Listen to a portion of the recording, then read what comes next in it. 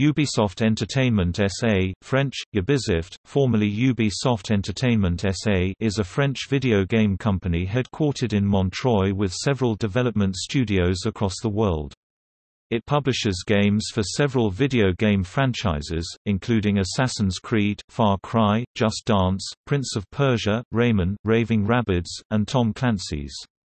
As of March 2018, Ubisoft is the fourth largest publicly traded game company in the Americas and Europe in terms of revenue and market capitalization, after Activision Blizzard, Electronic Arts, and Take-Two Interactive.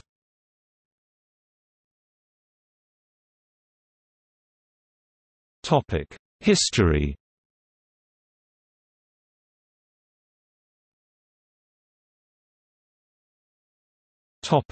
Origins and first decade 1986 to 1996.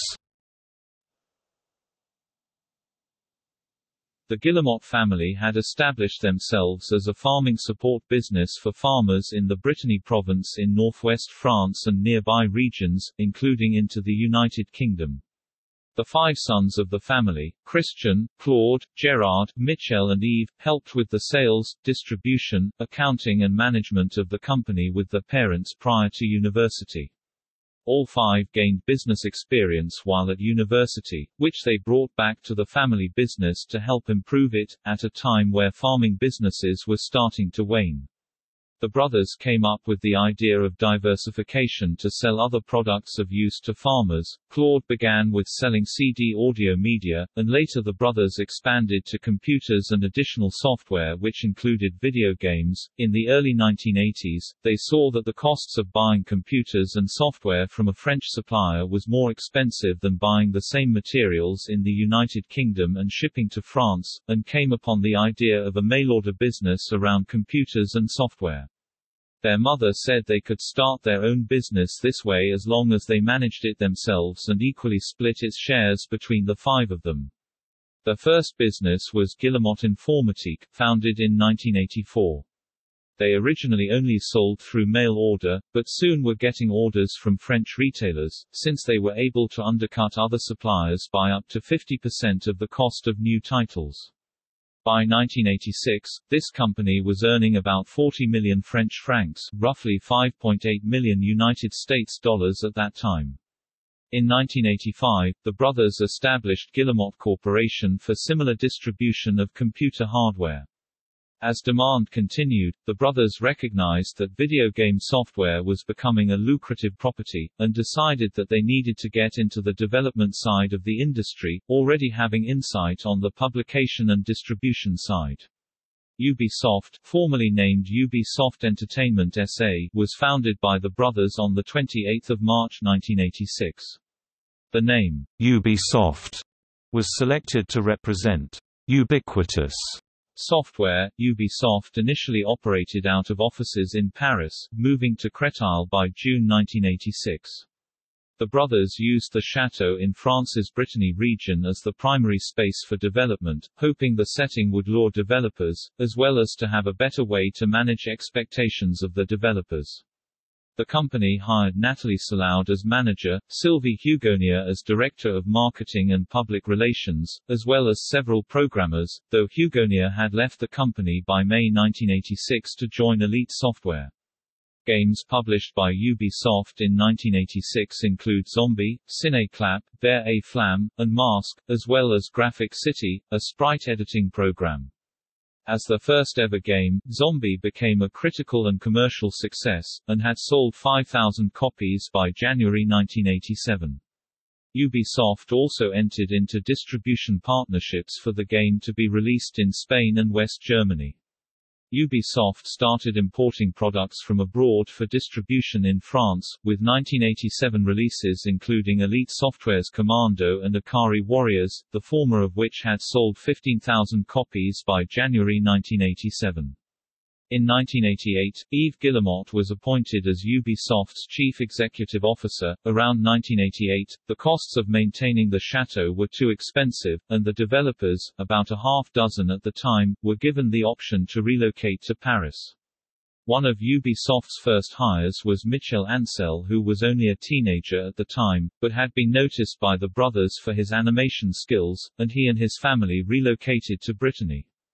However, with the chateau's closure, Ancel's family could not afford the cost of living in Paris, and returned to Montpellier in southern France, while the Guillemot brothers told Ancel to keep them abreast of anything he might come up with there. Ancel came back later with Frédéric Hood with a prototype of a game with highly animated features which caught the brothers' interest.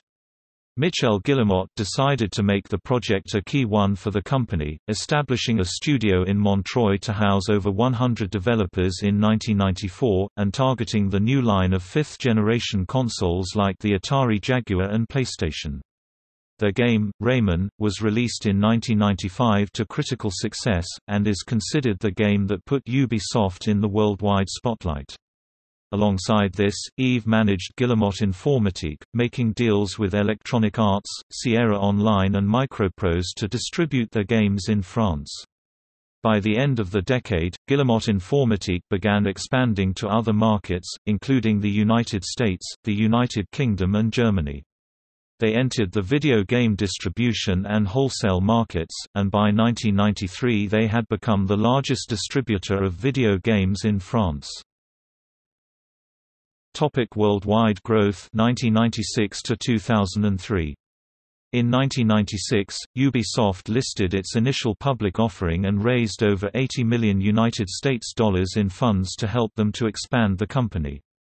Within 2 years, the company established worldwide studios in Annecy 1996, Shanghai 1996, Montreal 1997, and Milan 1998.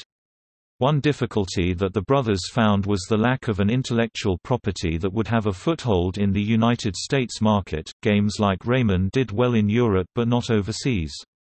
When widespread growth of the Internet arrived around 1999, the brothers decided to take advantage of this by founding game studios aimed at online free-to-play titles, including Gameloft. This allowed them to license the rights to Ubisoft properties to these companies, increasing the share value of Ubisoft fivefold.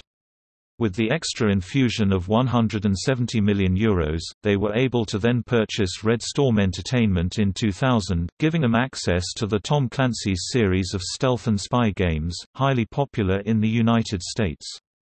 Ubisoft helped with Red Storm to continue to expand the series, bringing titles like Tom Clancy's Ghost Recon and Tom Clancy's Rainbow Six series.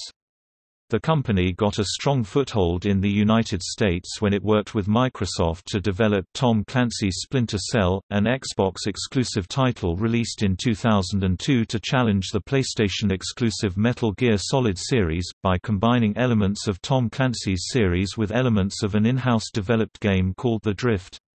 Splinter Cell helped not only to sell the Xbox console, but established both Ubisoft and its Montreal studio as important players in the video game market. In March 2001, Gauze Technology Group sold the Learning Company's entertainment division, which includes games originally published by Broderbund, Mattel Interactive, Mindscape, and Strategic Simulations, to them. The sale included the rights to intellectual properties such as the Myst and Prince of Persia series. Ubisoft Montreal developed the Prince of Persia title into Prince of Persia: The Sands of Time, released in 2003, another critically successful title. At the same time, Ubisoft also released Beyond Good and Evil, Ancel's project after Rayman. It was one of Ubisoft's first commercial flop and was met with lukewarm reception at its release alongside a competitive 2003 release Market, but which since has gained a cult following.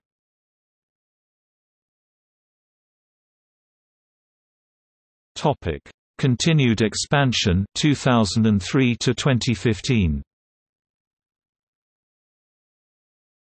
On 9 September 2003, Ubisoft announced that they would change their name to simply Ubisoft, and introduced a new logo known as the Swirl. In December 2004, rival gaming corporation Electronic Arts purchased a 19.9% stake in the firm. Ubisoft referred to the purchase as hostile On EA's part, Ubisoft's brothers recognized they had not considered themselves within a competitive market, and employees had feared that an EA takeover would drastically alter the environment within Ubisoft. EA's CEO at the time, John Riccitiello, assured Ubisoft the purchase was not meant as a hostile maneuver, and EA ended up selling the shares in 2010. Ubisoft established another new IP, Assassin's Creed, first launched in 2007. Assassin's Creed was originally developed by Ubisoft Montreal as a sequel to Prince of Persia, The Sands of Time, but instead transitioned to a story about assassins and the Templar Knights. In July 2006, Ubisoft bought the Driver franchise from Atari for a sum of €19 million in cash for the franchise, technology rights, and most assets. In July 2008, Ubisoft made the acquisition of Hybridi Technologies, a Piedmont-based studio renowned for its expertise in the creation of visual effects for cinema, television, and advertising. In November 2008, Ubisoft acquired Massive Entertainment from Activision. In January 2013, Ubisoft acquired South Park, The Stick of Truth from THQ for $3.265 million. Ubisoft announced plans in 2013 to invest $373 million into its Quebec operations over 7 years, a move that is expected to generate 500 additional jobs in the province. The publisher is investing in the expansion of its motion capture technologies, and consolidating its online games operations and infrastructure in Montreal. By 2020, the company will employ more than 3,500 staff at its studios in Montreal and Quebec City. In March 2015, the company set up a consumer relationship center in Newcastle upon Tyne. The center is intended to integrate consumer support teams and community managers. Consumer support and community management teams at the CRC are operational 7 days a week.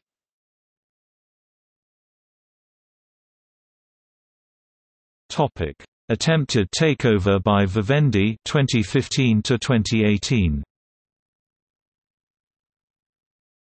Since around 2015, the French mass media company Vivendi has been seeking to expand its media properties through acquisitions and other business deals. In addition to advertising firm Avis, Ubisoft was one of the first target properties identified by Vivendi, which as of September 2017 has an estimated valuation of $6.4 billion. Vivendi, in two separate actions during October 2015, bought shares in Ubisoft stock, giving them a 10.4% stake in Ubisoft, an action that Yves Guillemot considered unwelcome and feared a hostile takeover. In a presentation during the Electronic Entertainment Expo 2016, Yves Guillemot stressed the importance that Ubisoft remain an independent company to maintain its creative freedom. Guillemot later described the need to fight off the takeover. When you're attacked with a company that has a different philosophy, you know it can affect what you've been creating from scratch. So you fight with a lot of energy to make sure it can't be destroyed. Vice President of Live Operations, Anne Blondel-Juin, expressed similar sentiment in an interview with PCGAMESN, stating that Ubisoft's success was partly due to being super independent, being very autonomous. Vivendi also acquired stake in mobile game publisher Gameloft, also owned by the Guillemots. At the same time it started acquiring Ubisoft shares. In the following February, Vivendi acquired €500 million worth of shares in Gameloft, gaining more than 30% of the shares and requiring the company under French law to make a public tender offer. This action enabled Vivendi to complete the hostile takeover of Gameloft by June 2016. Following Vivendi's actions with Gameloft in February 2016, the Guillemots asked for more Canadian investors in the following February to fend off a similar Vivendi takeover. By this point, Vivendi had increased their share in Ubisoft to 15%, exceeding the estimated 9% that the Guillemots owned. By mid-June 2016, Vivendi had increased its shares to 20.1%, but denied it was in the process of a takeover. By the time of Ubisoft's annual board meeting in September 2016, Vivendi has gained 23% of the shares, while Guillemots were able to increase their voting share to 20%. A request was made at the board meeting to place Vivendi representatives on Ubisoft's board, given the size of their shareholdings. The Guillemots argued strongly against this, reiterating that Vivendi should be seen as a competitor, and succeeded in swaying other voting members to deny any board seats to Vivendi. Vivendi continued to buy shares in Ubisoft, approaching the 30% mark that could trigger a hostile takeover. As of December 2016, Vivendi held a 27.15% stake in Ubisoft. Reuters reported in April 2017 that Vivendi's takeover of Ubisoft would likely happen that year, and Bloomberg Businessweek observed that some of Vivendi's shares would reach the 2-year holding mark, which would grant them double voting power, and would likely meet or exceed the 30% threshold. The Guillemot family has since raised their stake in Ubisoft. As of June 2017, the family now held 13.6% of Ubisoft's share capital, and 20.02% of the company's voting rights. In October 2017, Ubisoft announced it reached a deal with an investment services provider to help them purchase back 4 million shares by the end of the year, preventing others, specifically Vivendi, from buying these. In the week just before Vivendi would gain double voting rights for previously purchased shares, which would have likely pushed their ownership over 30%, the company, in quarterly results published in November 2017, that it has no plans to acquire Ubisoft for the next 6 months, nor will seek board positions due to the shares they hold during that time, and that it will ensure that its interest in Ubisoft will not exceed the threshold of 30% through the doubling of its voting rights. Vivendi remained committed to expanding in the video game sector, identifying that their investment in Ubisoft could represent a capital gain of over €1 billion. On 20 March 2018, Ubisoft and Vivendi struck a deal ending any potential takeover, with Vivendi agreeing to sell all of its shares, over 30 million, to other parties and agreeing to not buy any Ubisoft shares for 5 years. Some of those shares were sold to Tencent, which after the transaction held about 5.6 million shares of Ubisoft, approximately 5% of all shares. The same day, Ubisoft announced a partnership with Tencent to help bring their games into the Chinese market. Vivendi completely divested its shares in Ubisoft by March 2019.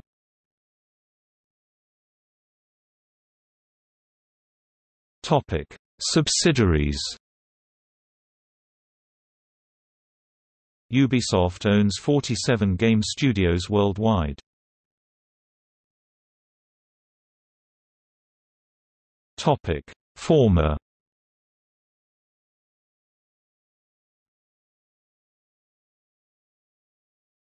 Topic: Games.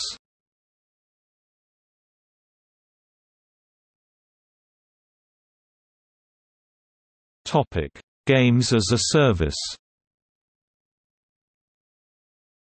Ubisoft noticed that connected sandbox experiences, with seamless switches between single and multiplayer modes provided the players with more fun, leading the company to switch from pursuing single-player-only games to internet-connected online experiences. According to Guillemot, Ubisoft internally refers to its reimagined self as before the division and an after the division. In an interview with The Verge, Anne Blondel-Juin, executive producer of The Crew turned vice president of live operations, noted that The Crew was an early game of Ubisoft's to require a persistent internet connection in order to play. This raised initial concerns for gamers, hampering the game's initial success and sparked concerns internally at the company.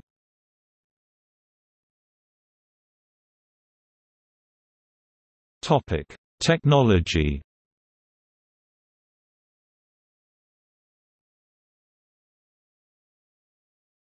Topic: Uplay. Uplay is a digital distribution, digital rights management, multiplayer and communications service for PC created by Ubisoft. Ubisoft Club is a reward program connected to Uplay. Members earn rewards by completing certain actions while playing games published by Ubisoft. Completing an action gives you a certain number of units, which members can use to unlock those rewards or to get a discount on games from the Uplay store.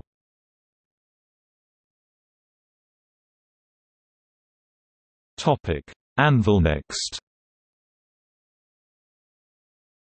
AnvilNext, formerly named Scimitar, is a proprietary game engine developed wholly within Ubisoft Montreal in 2007 for the development of the first Assassin's Creed game, and since expanded and used for nearly all other Assassin's Creed titles and other Ubisoft games.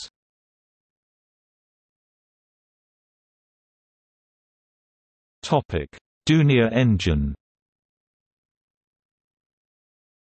The Dunia Engine is a software fork of the CryEngine that was originally developed by Crytek, with modifications made by Ubisoft Montreal.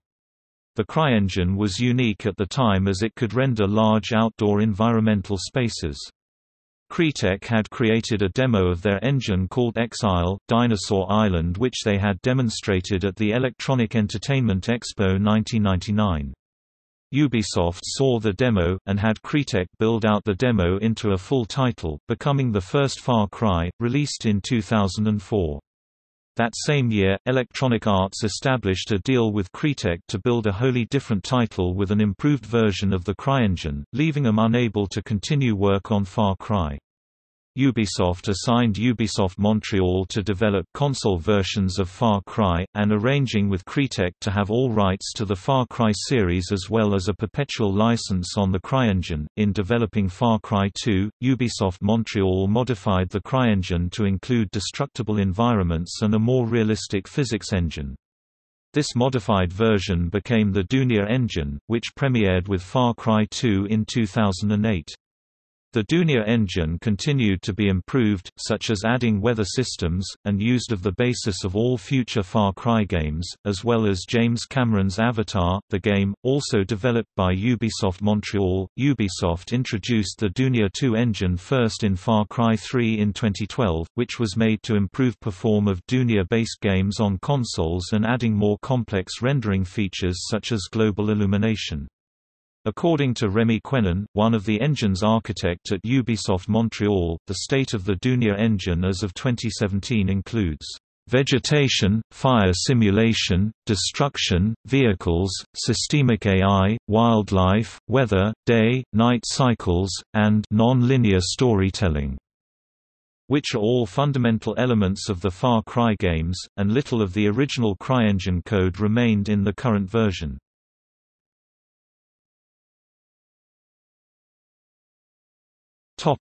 Controversies.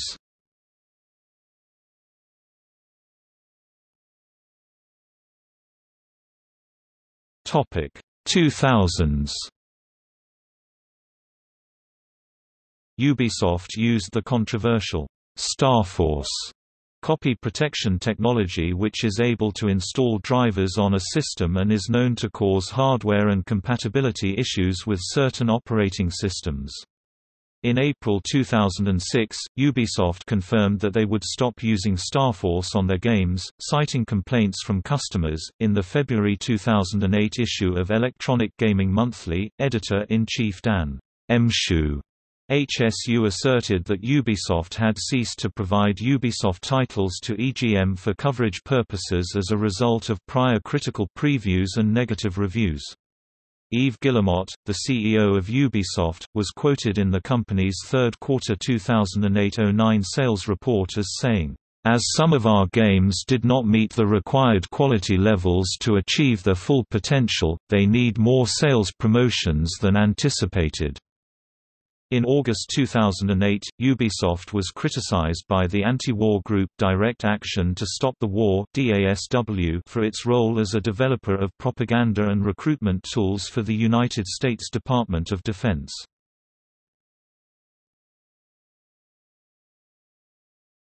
Topic 2010s. In January 2010, Ubisoft announced the online services platform Uplay, which requires customers to authenticate on the first game launch and to remain online continually while playing, with the game pausing if network connection is lost. This system prevents to play games offline, to resell them, and in the case should Ubisoft's servers go down, games would be unplayable. In 2010, review versions of Assassin's Creed 2 and Settlers 7 for the PC contained this new DRM scheme, and instead of pausing the game, it would discard all progress since the last checkpoint or save game. However, subsequent patches for Assassin's Creed 2 allowed players to continue playing once the connection has been restored without loss of progress. In March 2010, outages to the Ubisoft DRM servers were reported, causing about 5% of legitimate buyers to be unable to play Assassin's Creed 2 and Silent Hunter 5. Ubisoft initially announced this was the result of the number of users attempting to access their servers to play, but later claimed that the real cause of the outages were denial of service attacks. In August 2011, Ubisoft released From Dust with DRM protection, contrary to previous statements that the game would not have any DRM-related restrictions. After several months, the DRM had still not been removed from copies of the game. The company's use of Aaron Preissman, also known as Mr. Caffeine by the Internet, as a spokesman at Electronic Entertainment Expo 2011 was criticized for his reliance on popular Internet references, inability to pronounce Tom Clancy, pronounced by Preissman as Tom Cullen-C, sexual innuendos and imitations of video game sound effects with little to no response from the audience. In July 2013, Ubisoft announced a major breach in its network resulting in the potential exposure of up to 58 million accounts including usernames, email address and encrypted passwords. Although the firm denied any credit-debit card information could have been compromised, it issued directives to all registered users to change their account passwords and also recommended updating passwords on any other website or service where a same or similar password had been used. All the users who registered were emailed by the Ubisoft company about the breach and a password change request. Ubisoft promised to keep the information safe. After revealing Assassin's Creed Unity at Electronic Entertainment Expo 2014, Ubisoft came in for criticism from the gaming community shortly after revealing that the game would not support female characters in co-op gameplay. The criticism was inflamed after they explained the absence of a female co-op or playable character in Far Cry 4. According to Ubisoft Montreal, they were close to making it possible when the decision was taken that they didn't have the right animations for a female character. Among the responses were comments from developers that the explanations given were not valid. Among them were the fact that the protagonists of Assassin's Creed 3 and its spin-off game Liberation shared a large number of movement animations. There were also statements that characters in video games tended to move in a similar fashion regardless of gender. An animation director for Assassin's Creed 3 also said that the stated reasons of workload and animation replacement didn't hold up, saying that it would be a day or two's work to create a female character model.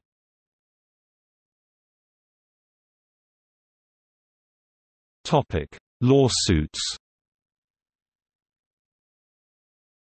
In 2008, Ubisoft sued Optical Experts Manufacturing (OEM), a DVD duplication company, for $25 million plus damages for the leak and distribution of the PC version of Assassin's Creed.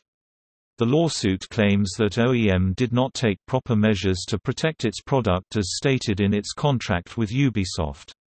The complaint also alleges that OEM admitted to all the problems in the complaint. In April 2012, Ubisoft was sued by John L. Basewinger, the author of the book Link, who alleged copyright infringement for using his ideas in the Assassin's Creed franchise. He demanded $5.25 million in damages and a halt to the release of Assassin's Creed 3, which was set to be released in October 2012, along with any future games that allegedly contain his ideas. On 30 May 2012, Basewinger dropped the lawsuit. Basewinger was later quoted as saying he believes, "...authors should vigorously defend their rights in their creative works," and suggested that Ubisoft's motion to block future lawsuits from Basewinger hints at their guilt. In December 2014, Ubisoft offered a free game from their catalog of recently released titles to compensate the Season Pass owners of Assassin's Creed Unity due to its buggy launch. The terms offered with the free game revoked the user's right to sue Ubisoft for the buggy launch of the game.